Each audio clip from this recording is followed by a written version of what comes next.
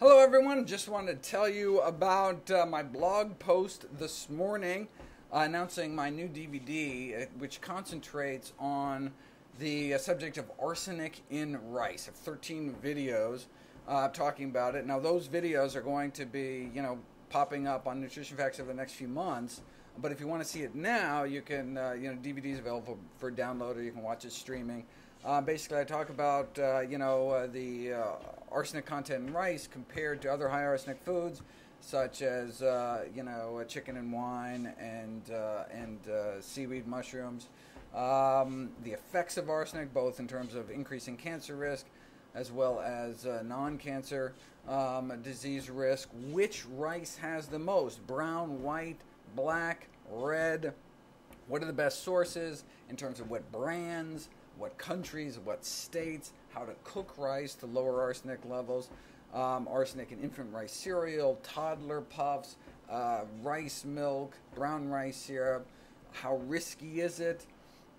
Should white rice be moved from a yellow light food to a red light food? What about brown rice, which should be green light, but is it moved to yellow or red? These are the kind of questions I talk about. Do the pros of brown rice, a whole grain, outweigh the cons of the arsenic? It's something that has actually changed the way my family eats.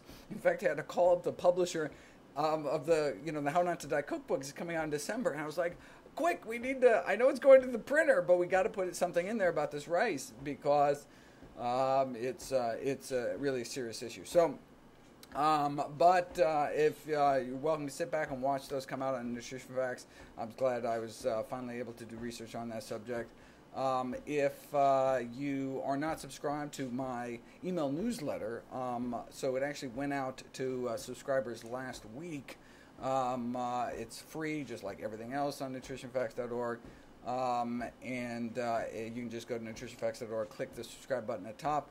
The DVDs, there is a cost attached to the DVDs. Of course, the videos are eventually free online on Nutrition Facts, but if you want them now, there's kind of like, you can see them now for a price, and of course all the money from the DVDs and books and speaking engagements, everything of mine, all goes to charity, all goes to the 501c3 nonprofit that keeps Nutrition Facts growing and going.